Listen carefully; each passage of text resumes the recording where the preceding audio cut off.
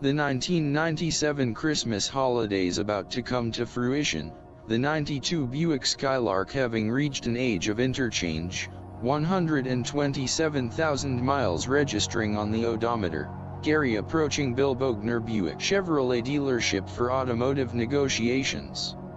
Bill having nothing on the lot that was of interest, but Gary was aware of his weekly Thursday flight, piloting his Cessna aircraft to Dallas to attend a wholesale auction of used General Motors cars. Bill questioning the prospective buyer about his automotive aspiration. Gary, having owned 2 Skylarks, coveted the Buick model, preferably white. Either a 6 or 4-cylinder would suffice, as long as it was still under warranty.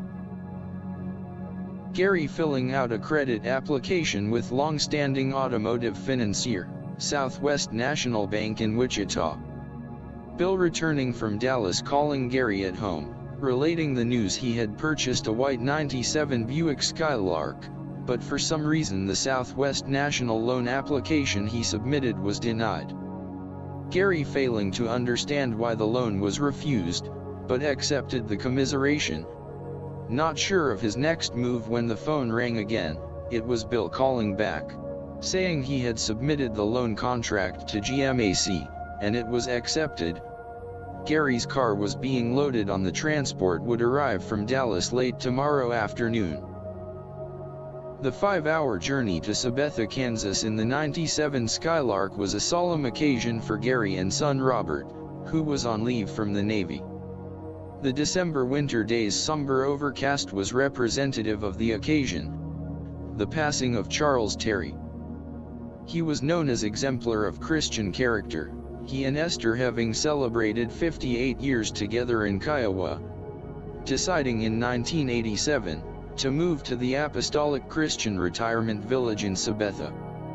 Charles' attributions in life included his 2 daughters, Eleanor, and husband Chris, who lived in Peoria, Illinois, and a younger daughter, Rita Ann, and husband Delvin, who resided in Sabetha. Charles having been a long-standing employee of a Citgo oil company, through the years a Singularity employee, maintaining the Corwin, Kansas pumping station, and without reservation, also farming his acquired acreage from the Roth family legacy.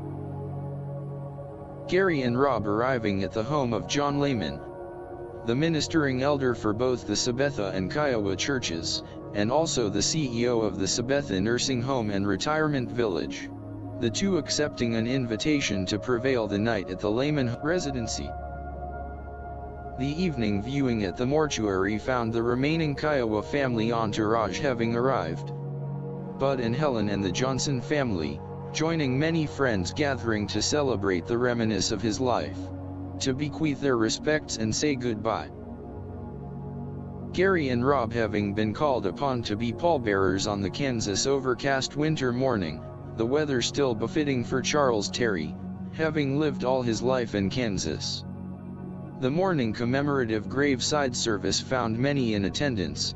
It was noticeable to family, before the service had begun, Jan was not in attendance, but her absence was soon dispelled, arriving just in time for the burial ceremony.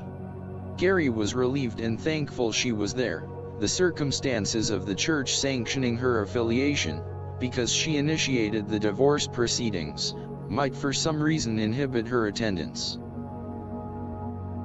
The ceremony coming to a conclusion, upon leaving, Gary paused, turning about, a final look at the burial site. No, this is not an enduring remembrance. He was having thoughts of Charles Terry the man, a figurative person whose presence he took for granted, a fixture during holiday meals or family gatherings, never outspoken or a complainant, just relating the pleasantries of his personality, mixed with everyday events. This was Charles, an identity but in reality, a man for all seasons in the service of the Lord. Father and son having declined an invitation to attend a church afternoon memorial dinner. The 97 Buick back on the road, journeying southwest, returning to Kiowa. Gary still having thoughts about the funeral, coming to the conclusion, monuments are not what you engrave in stone, but what is woven in the lives of others.